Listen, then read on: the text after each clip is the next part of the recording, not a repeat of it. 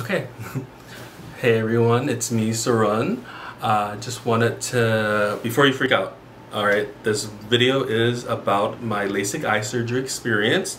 And what you see over here, don't freak out, it's just bruising from the procedure. And I know it looks freaky to some people, but it's actually normal. It's gonna go away in about 2 to 3 weeks, just so you know. But let's get started. Just kept getting messages on Facebook, on Instagram about my experience, and I just wanted to make a video just to answer some questions of what I went through. Please note that everyone's experiences have been different, but okay, let's get started. All right, so I'm gonna run down my quick history of my eye situation. I've had prescription eyeglasses since I was in 4th grade, 9 years old. I would say that I did not start wearing them consistently until after 18 years old though. After I turned 18, I always wore my glasses to see, just to drive, to see the bulletin board and anything, blackboard or whatever. Movies, I had to always wear my glasses. Since then, I could see, if I didn't wear my glasses, I could only see up to here. Like, not even joking, it would have to be in front of my face. Or another example is a laptop. Like if I had my laptop, if I was watching a movie and the laptop was on my chest, it was still blurry. I would have to still wear my glasses even though my laptop screen was right here. So that's how poor my eye vision was. I also have double astigmatism, so both eyes has astigmatism. If you have astigmatism yourself, you know it's difficult to see at nighttime. Sometimes some images are never that sharp. So I had that other issue as well. So having poor vision, I couldn't pee without my glasses. I couldn't do a lot of things without my glasses. And those who also experience this poor vision, you know, you wake up, the glasses are never fully clean.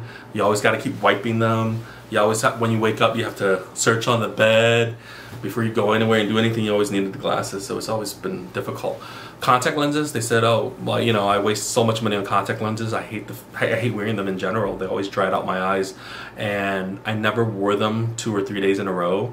I've only worn them for like 1 day, and then I'll forget about them because I prefer glasses, and all of a sudden they dry out or they get dirty, right? And that's a waste of money because they cost a good amount of money.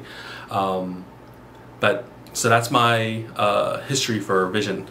Fast forward again from 9 years old, I'm 36 years old right now, mid-30s, and my coworker at work, she had gotten it done in 2007. Her vision's still great. She never had to get a tune-up or anything like that. Some people do need a tune-up after LASIK, but she was really vouching for it. And having someone you know personally going through LASIK is really helpful, because I've heard about LASIK for many, many years. I just never had like a direct person in my life that actually had it done, and if I did, I didn't know. But she, you know, we see each other every day, so it was great to get some feedback from her. She was a cheerleader. She kept saying, hey, she got it done at LASIK Plus at King of Prussia, and that's when I scheduled my consultation. The consultation process was completely free, and during that process you actually learn more about LASIK, and they do about 5 to 6 different tests on your eyes about your vision, the pressure, anything and everything that I don't know completely about. They did to make sure that I qualify for LASIK surgery. And coming to that is, I didn't realize you had to qualify to get LASIK surgery. I always thought it was like a business where, hey, they just want your money, anybody could get it done, kind of like a boob job. No offense if you got it done, I'm just saying. I didn't know there was a prerequisite, and also if you have any illnesses. If you're interested in what makes you qualify, because you could get rejected. Not everyone is able to get LASIK. And if you are interested in finding out specifics of what would deter you from not being qualified, look up it online, there's a lot. 2 that comes to my mind was if you have an autoimmune disease, and also if you have like diabetes. Some people with diabetes aren't able to get LASIK eye surgery for some reason. I know another person who has chronic dry eye. They can't get LASIK either if your eyes are always dry, because it impacts the healing process when it's dry, inflammation and all that. But again, each person is different. That's why if you're interested, you should go get the consultation to know for sure, instead of just pondering and wondering if you actually qualify, right? So after I did my consultation, which at the very end, they shared that you qualify. This is great. Congratulations. And they simply asked when I would like to schedule, or if I was interested in moving forward, payment plan and scheduling for the actual procedure. I decided to do the procedure 3 weeks later instead of that weekend, because it was that fast. I think I had the consultation Monday or Tuesday, and they were open that Friday to actually do the procedure. I just had to wait a little bit because I need to mentally prepare myself. But yeah, fast forward after consultation, the week of my actual procedure, I had caught COVID. You cannot get LASIK eye surgery if you have COVID because, you know, you don't want to spread it. The other dilemma during my COVID quarantine was that I had caught conjunctivitis, aka pink eye, and I was freaking out. I was like, oh man, do I have, because I had to reschedule already because of COVID. Am I gonna have to wait and reschedule because I have pink eye? Luckily, during the quarantine, it was already like a whole week out, and then a few more days, and they said that it's fine. It's been a while out, and also the post-procedure medicine is also an antibiotic and a steroid combination that will also deal with pink eye. It's fine. I brought it up a bunch of times to them because I was freaked out. I didn't want pink eye to mess up my eyes if I went through LASIK. But yeah, so essentially got past COVID, went into my newly scheduled appointment for my procedure to get LASIK eye surgery this past Friday, right, May 27th, 5 days ago. Now, when you go to it, you they do ask that you bring a person to drive you home afterwards because you're not going to be able to drive. I couldn't drive, right, afterwards, after the procedure. They also say that it takes about 2 to 3 hours, so inform your driver to go linger somewhere. They couldn't be in the office because of COVID and all that, so they had to go linger somewhere. What's funny was, I think I was very lucky because I got in at, you know, my procedure, my whole appointment started at 9:30. I was out of the office within an hour and 15 minutes. The procedure itself is only about 15 minutes or less, but then, you know, you have to go through the paperwork, and they actually give you a bag full of medicine that I'll show you later, the different types of medicine that you have to use post-procedure for the next few months. And cutting into the actual procedure was, I was in the waiting room, they called my name up, I went into the back, they handed me a hairnet, they told me to text my friend, come in 15 minutes, and I'm anticipating she won't have to come back until another hour, 2 hours, maybe 3 hours. And they just said, hey, 15 minutes, come on through. And that really freaked me out because I didn't mentally prepare to just go right into the surgery room right then and there, but I did. So I told my friend, hey, come back in at least 20 minutes. I'm gonna be done. She was shook because she already made her way to her friend's house, which was 30 minutes away or so. And now she had to turn around and come back that fast. They walked me into the operating room where I was greeted by the doctor and 2 other assistants. They instantly handed me 2 stress balls. The 2 stress balls were imitation eyeballs, which is kind of funny. And you squeeze it during the operating to help relieve any anxiety you may have. I squeezed them. I squeezed those eyeballs throughout the whole time. Not that because I was going through pain, it's just I had to think about other things. Now I'm gonna jump into what happened under the machine. There's 2 machines, by the way. One machine is the LASIK piece, and then if you have astigmatism, you actually have to walk over after the LASIK machine. You go to the astigmatism machine that fixes your astigmatism. But essentially, if you're interested in the details of the actual operation, I can't give that to you. I don't remember. It happened way too fast. And I'm not going to give you the right details of the systems and first step, second step. I won't be able to give you that. I'm just going to go off memory. That's my disclaimer. So, walked in, 2 stress balls, hairnet on, lay down. So I lay down, and when you're laying down on the LASIK, you're looking up, and the machine is just pointing down your face. They fit into the machines in your face. And they tell you to look at this green light, which at first you see the green light. I'll end it there for now. They put this, one of my fears going in was that I would blink or shift my eyes because I can't keep it open during the surgery.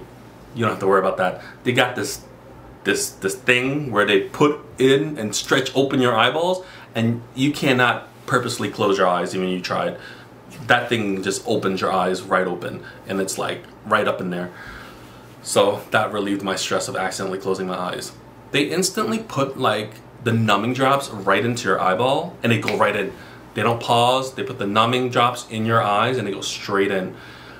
Essentially, again, disclaimer, this is just from memory. It just went by so fast. I'm not probably giving the right step-by-step. But anyway, then they put the eye drops, They tell you look at this green light. They do their thing. I think the laser, there is a smoke smell. You hear this machine laser sounds, and all of a sudden they say that you will black out. It'll go black. Your vision will go black for like 1-2 seconds. For me, and they're doing one at a time. For me, I didn't see darkness. It just looked like Vaseline over your eyeball. So if you can imagine wearing your glasses, just smearing a thick layer of Vaseline, that's what it felt like to me. So I didn't lose vision for a second to blackness. It was just like Vaseline. And I noticed looking up for the rest of the operation, it was just like that Vaseline, and I sort of see the green light, so I tried to keep it straight. And you're hearing noises, laser beams, you see lights. You don't know what's going on really, but they're talking to you, they're explaining what's going on, they're telling you, the doctor's like, oh, you're doing great, you do the thing. What I think is 5 minutes per eye. It felt like 2 minutes.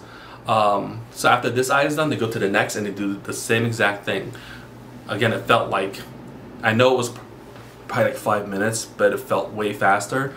And just to share, I was squeezing the balls during the whole time, and what kept me somewhat relaxed was thinking of my dad, who passed away about a little over a year ago, and also my mom. And I was thinking, who's still alive, I kept thinking about them, thinking, oh, they went through the genocide, the Cambodian genocide, they went through war, I'm just getting LASIK eye surgery, I can get through this, making myself feel better, reminding that, hey, my family's going through worse. So that helped me, just thinking about the war and that this is just LASIK eye surgery. After that was done, again, it was like real quick, really fast. They helped me up and walked me over to the astigmatism machine, and that's when I went under the astigmatism machine, and they fixed my astigmatism essentially. That was really fast, faster than the first process. They sat me up, probably 12-15 minutes in, like after the whole process. They took my cap, they took the balls back, and they said, oh, you're ready to go home. And I'm like, holy moly, that was it? That was crazy. Forgot to share, right before going in the waiting room, they give you a Tylenol PM, because you're supposed to sleep 4 to 5 hours after the procedure. So I did take a Tylenol PM, so I was already feeling a little groggy. It hit me pretty fast. But my friend took about 30 minutes to come pick me up, so I had to go back to the waiting room to wait for her. Now, for the first 10 minutes, 15 minutes, I still had the numbing drops in my eyes, so I didn't feel anything yet.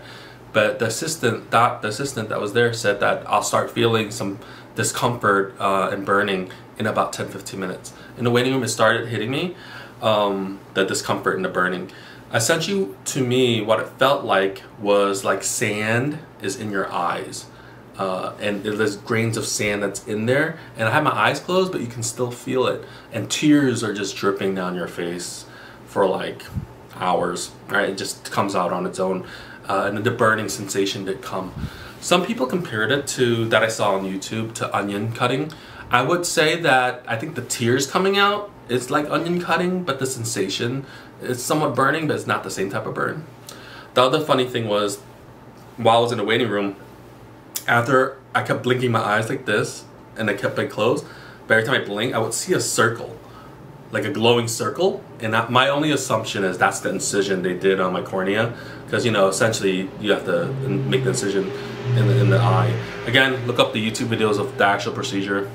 They do just cut the cornea, flip it open and shoot lasers, and then they do their thing. But anyway, I saw the circle, so that was kind of cool. It was kind of like a phantom image. That faded away. So while as I'm waiting in the waiting room, waiting for my friend to pick me up, I did, you know, sit there with my sunglasses on, just opening my eyes like this, and I did notice that I already saw far away. So right after the procedure, even though it was like 20 minutes in, my vision was already starting to come into 2020, because I could see signs far away. I could see the clock down the hall.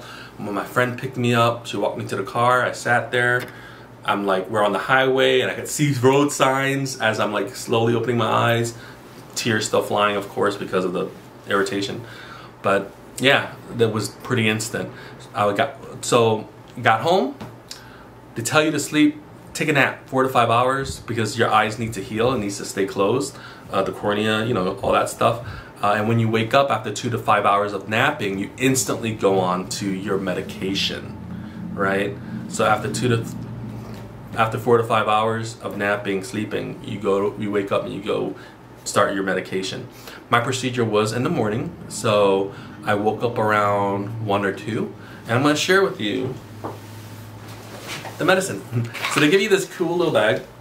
It's just a tote, ain't cool, it's just a tote bag. But in it they give you 4 things. Alright, so the first thing they give you that they brought up was these shields. So every time you go to bed, when you go to sleep, you have to put these shields on with this tape.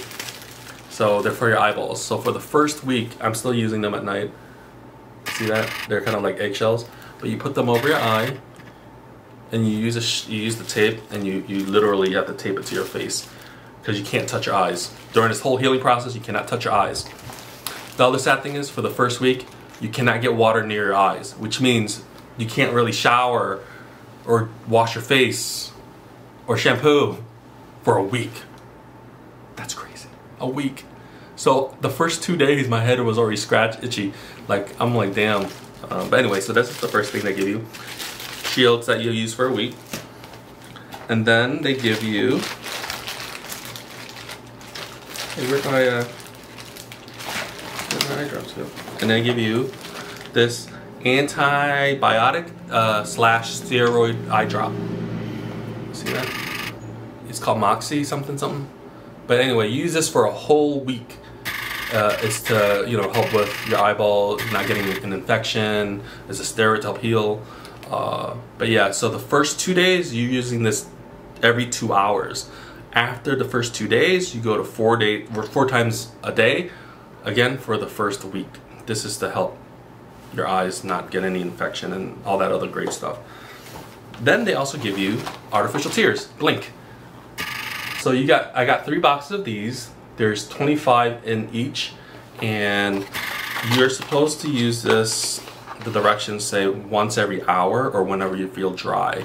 So it's important so you could break off one, and so that, and each one, there's probably like, you could probably use one about 6 times, and then you toss it because they don't have any preservatives, and this keeps your eyes moist. The healing process is critical with the moisture of your eyes. If you let it dry out, it's not good. And then the last thing, so I have this for like the next 2 to 3 months. The last thing you use for 2 months is this. It's called Hydro Eye, and it's like a vitamin mixture thing that helps your eyes to make more tears on its own, because during this healing process, after the procedure, your eyes aren't able to like make its own tears as often as it usually did. So it's part of the healing process to keep your eyes moist. So it's very critical to follow directions, use this 4 times a day for the next 2 months, keep your eyes moist with this, and use this antibiotic and steroid eye drops for the first week. And that's the healing process, right? So again, Fridays, that's everything they gave me. Instantly when I woke up, I started. The pills you start the next day. The very next day, I was already driving. So in 24 hours, you can go about and do whatever you want. I didn't believe that when it was what completely, believed it. I mean, I believed it that people were doing, but some YouTube videos said that they instantly went back to work, they did their thing the very next day. I did the exact same thing. I thought I would need a little longer to heal, but I was able to drive already in 24 hours. I could see far, just had to wear sunglasses when I'm outside. Avoid anything around my face. So Saturday, went to North Office for a podcast recording. Sunday was my friend's wedding. And then yesterday, Monday, Memorial Day, I took my nephews to roller skate and play in the roller skating place with all these games and stuff. So in general, the healing process was fast. My vision had 20/20 really fast. At least I think it's 20/20, but so clear as if it's amazing. And today, which is Tuesday, I had my follow-up post-procedure appointment checkup. That's when, obviously I have bruising in here still. It's gonna take 2 to 3 weeks before it fades. So they did notice bruising. That red thing's just like, I guess, blood that's been left over. But I know I feel sore, but that will go away. And then this eye, when they were doing me the test to make sure I could see clear, I couldn't see as clear, and I found out that there was dryness here. And it's crazy because I have been trying my best to use the eye drops. I have been, like, I'm really paranoid. I was doing the best I can. and they saw dryness, but also inflammation from the dryness, which is, you know, not good. Luckily, it's only a little bit, but it was impacting the sharpness. So they noticed this vision's great, but this one's still kind of blurry because of that dryness. I attest to it to, one, it's been hot as hell, and I think it's because of my air conditioner and also the air conditioner in the car. So at home, I have an air conditioner in my window. I angled it so the wind would blow elsewhere, but I still feel a little gust. So I think that at nighttime, you know, our eyes aren't completely shut. I think that the air and the wind from the AC has been hitting my eye, specifically this one for some reason, and it kind of dried it out a little bit. And also driving in the car, my AC's on. Again, I re-angled the wind, the blowing away from my face, but you know, sometimes it just flows and catches up. So I think that's why there's more dryness in this eye, especially, you know, on the driver's side. There's all, I re-angled the two in front of me, but the ones on this side, it's still, you know, trying to go to the back and all that stuff. But other than that, you know, I still have to make sure that whenever I feel dry, just instantly use up these tears. Like, more is better than not, right? So don't be conservative. The moment it feels dry, or use it every hour, or whenever it feels dry, use it. So I'm trying my best. I ain't trying to get no eye infection. I'm trying to heal, right? But other than that, again, sometimes I wake up. The last few times I woke up, or at nighttime before bed, I look up at my ceiling and I'm thinking, man, I can't believe I went through LASIK eye surgery. That's something really crazy in my mind, that I went through the actual procedure. I've heard about it for many years, and now my vision is great, right? I know it's only been 5 days, and if you're interested in an update in 2 months after this medication is all done, maybe I'll do another video or whatever. Maybe I'll just post a comment or something. But yeah, I would say if you're a eyeglass wearer and your vision has been poor and you can't do anything without your glasses, when the zombie apocalypse hit, we might be the first in tragic disasters, situations that, you know, if our glasses break in the zombie apocalypse, we're done. We can't see nothing. And if you were out and about during a zombie apocalypse with contact lenses, that joint's gonna dry out and you're gonna not be able to see because you got contact lenses on. You gotta pick that out. And if you don't have your glasses with you, what you gonna do? So yeah, anyway, that's a side note. It was a great experience so far. Again, everyone had different experiences and after effects. Online, I heard some people seeing halos, like basically big halos around certain lightings. Some people can't drive at night yet. And all these other things. There's so many different things that people were experiencing. I would share that I haven't driven at night because of that fear, right? I think I've been traumatized from having astigmatism and hearing stories of people saying that during the healing process, at least, driving at night's a little difficult. I didn't want to risk it, so I ain't trying to drive at night. I try to get home as soon as possible before the sun sets. I do see glows around certain lightings. People with astigmatism usually see those glows here and there, but this one's a different type of glow. It's like a very vibrant glow. It doesn't bother me. So far, the only issue I have post-surgery is, again, the dryness on this eye and also the bruising from this eye, which, you know, as long as I stick to it, you know, my eyes will get better. Again, that was it. If you have any thoughts, any questions about LASIK, definitely look it up yourself. There's different experiences out there to be had. What I went through wasn't as, you know, similar to other people, but again, I had these things. But I really am happy that I went through LASIK surgery, LASIK procedure with LASIK Plus. And if you do decide to do it, they do have a referral plan. Put down a friend's name that referred you.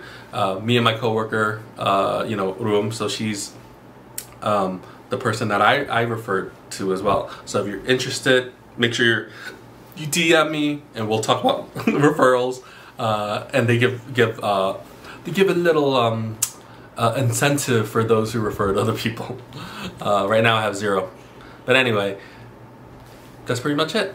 LASIK Plus, thank you. And hopefully I heal better. Hopefully everything works out. If y'all are interested, again, do your thing. Peace out. Have a good day. Please stop this.